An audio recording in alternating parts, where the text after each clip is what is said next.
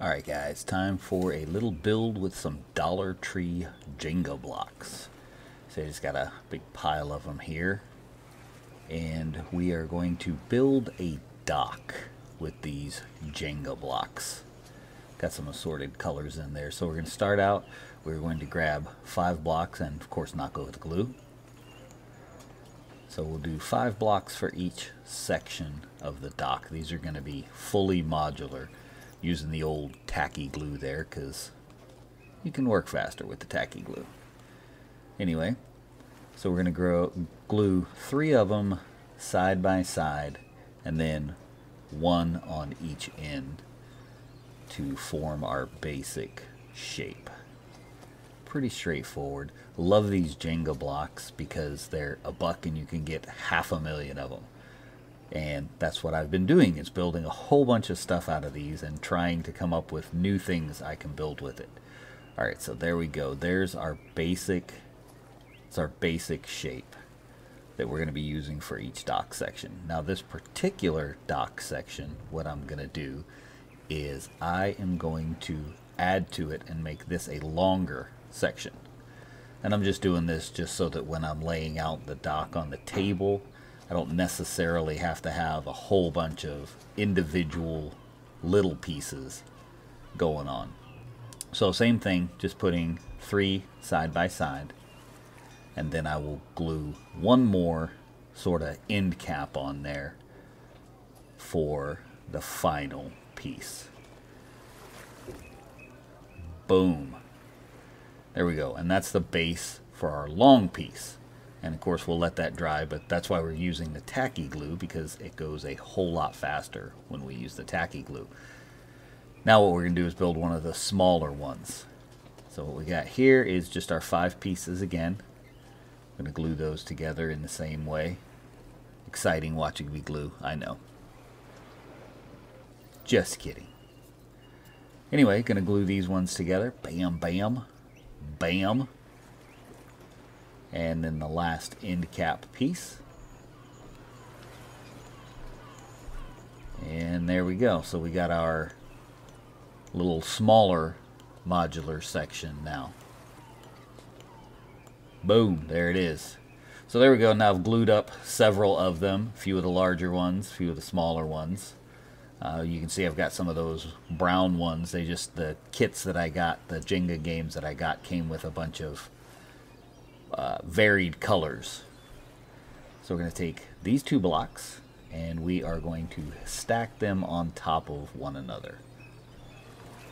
And all I'm doing here is setting my level for how high I want the pillars on the side that are going to be my legs. So I'm not gluing those pieces, they're just holding my dock piece up at the correct level. So I'm not trying to figure out how to level this and eyeball it and hold it in place. So I have 6 posts for the long ones, and I will glue those on. Once again, super duper tacky glue because it's the best stuff in the world. And then we'll just stick those on. And the nice thing about this is no measuring required, because since all the blocks are the same size, I'm just lining them up with my centerpieces, almost like I planned it that way.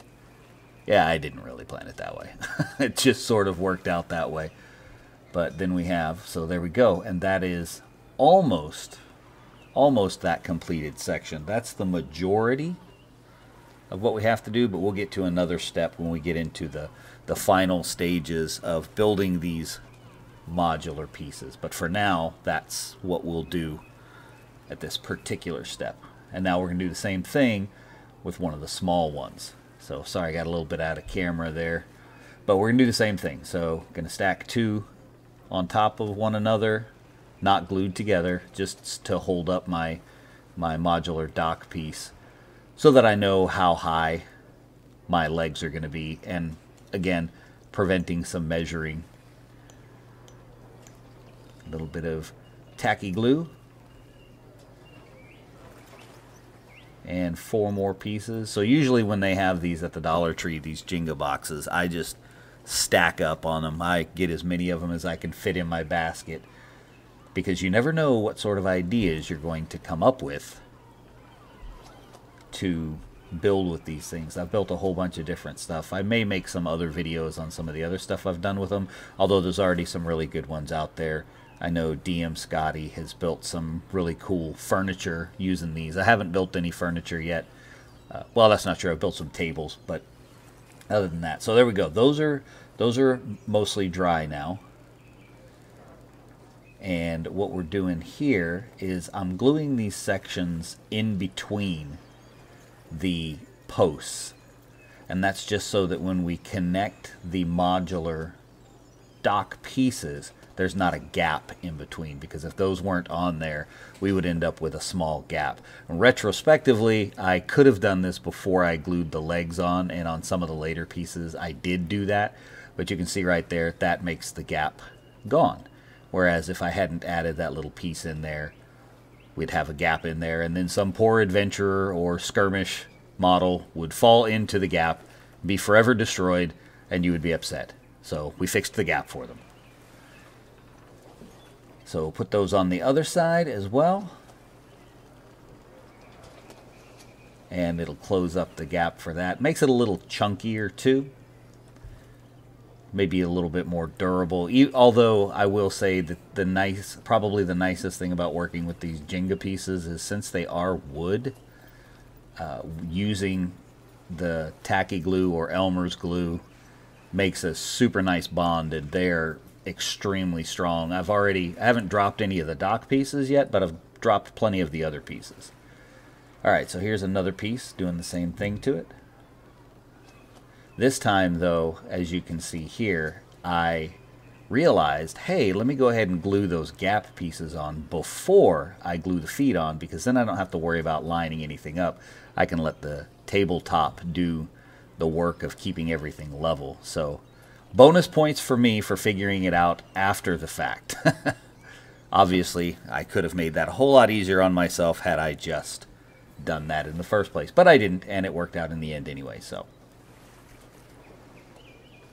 line those up so that we make sure we have enough gap. And again, no measurements required, because all of those little Jenga pieces are kind of marking out where we need to line everything up so that all those leg pieces will still fit in. Move those out of the way. Do this other big piece.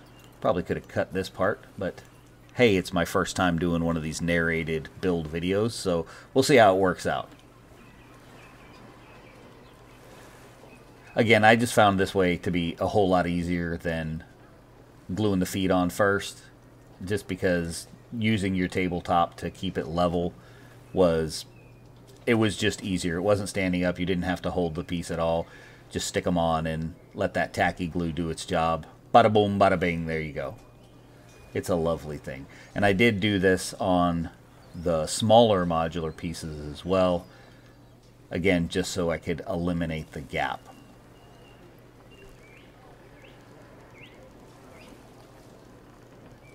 Alright, and there it is. So we got a couple of those done, and you can see I'd already done that one small modular piece. So we'll put one on here as well.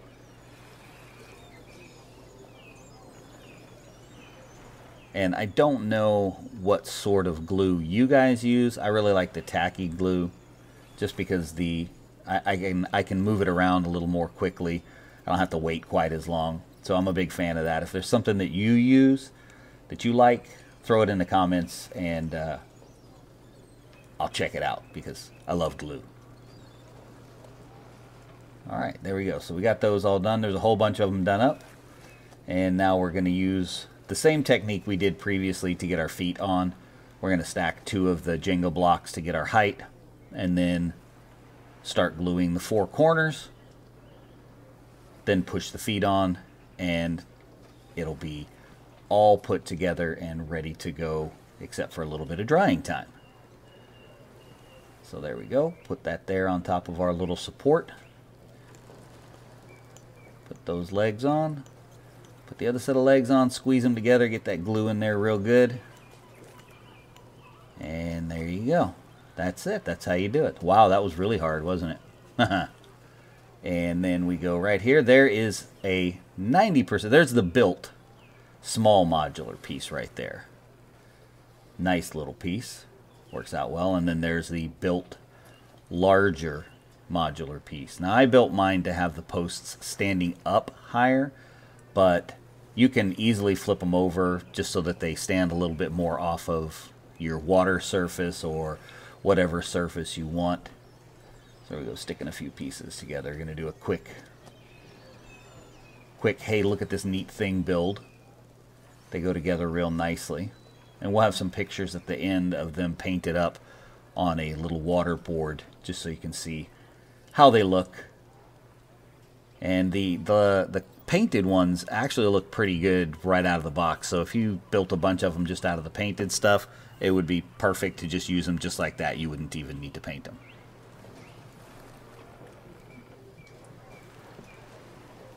So there you go. That is the modular dock set. So at the end here, you'll see a few setup pictures. We'll have some painted up pictures you can check out. If you like this video, like and subscribe, please. You can also check us out on Podbean, where we do our Indie Invasion podcast.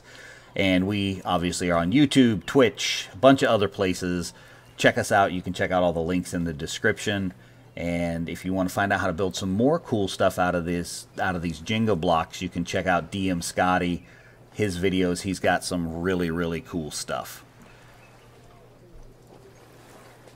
So, as you watch these and check out this awesome setup, remember always to prepare yourself for the invasion.